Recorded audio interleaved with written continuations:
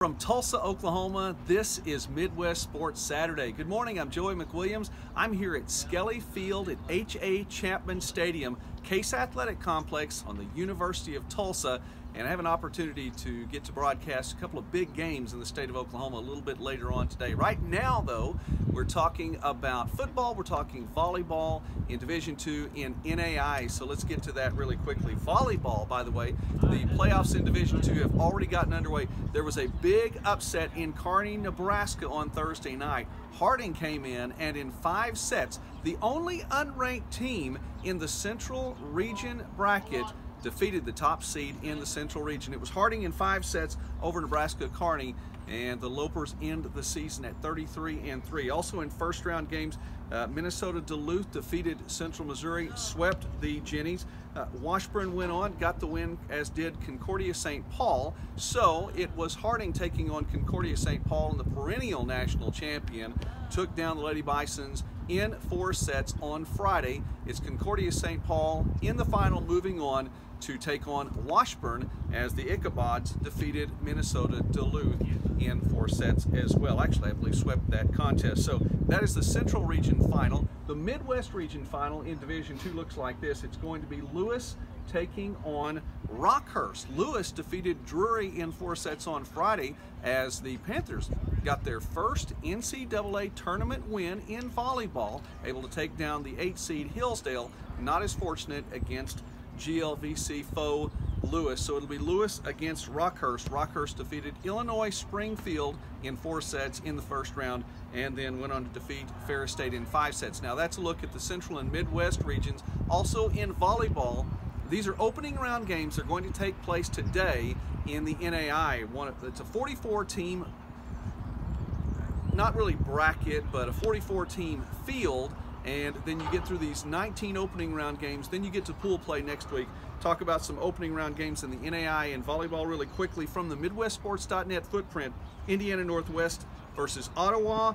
Haskell taking on Jamestown today. Texas Wesleyan at McPherson. Wiley and Oklahoma City matching up. And Bellevue against Trinity Christian. Let's look at the volleyball. We'll see who comes out of those opening round matchups to make it into pool play, and we'll talk about that next week on Midwest Sports Saturday. Now let's talk some football, because we have football going on around me right now. Division II football from Super Region 3, Ouachita. The Tigers at 11-0 get the first round bye, so they'll be hosting next week, and we'll go on to play the winner of Fort Hays State and Indianapolis. That's taking place at UIndy today.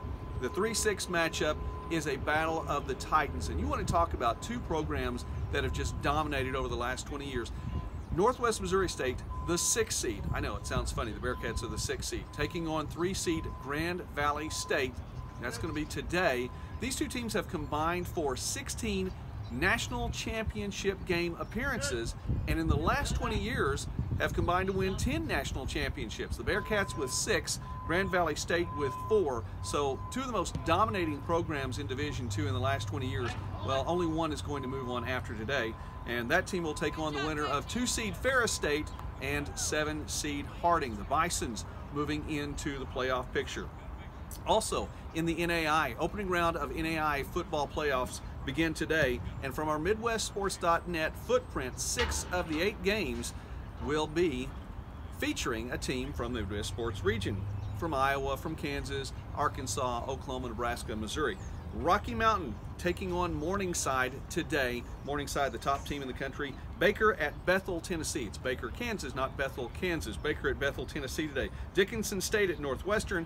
This is, for my money, the biggest matchup of the day. Langston at Kansas Wesleyan today. That's in Salina, and that should just be a classic game. Cumberland's at Benedictine, and Grandview taking on St. Francis today. So that is a look at the NAI football picture. We'll talk about that a little bit more next week as well and see how some of these games shape out again. Big one in Salina. I think that one's going to be huge. Now behind me really quickly, I am at the University of Tulsa, and this is one of the biggest matchups in all of the state of Oklahoma, probably the region. Max Preps has our opening game here today as the biggest rivalry in the country. It's Jenks, it's Union. It is the Backyard Bowl, and it's for a state semifinal today. Often these 2 teams play for state championships. As a matter of fact, between Jenks and Union, for a 21-year stretch, one of the other one in Oklahoma's largest class. 21 years from 1996 to 2016.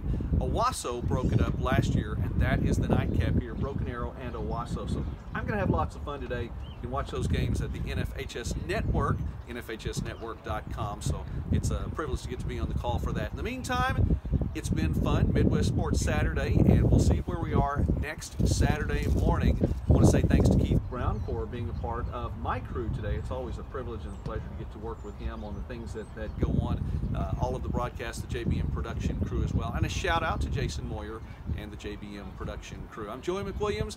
This has been Midwest Sports Saturday from the University of Tulsa. God bless you, everybody. Have a great day.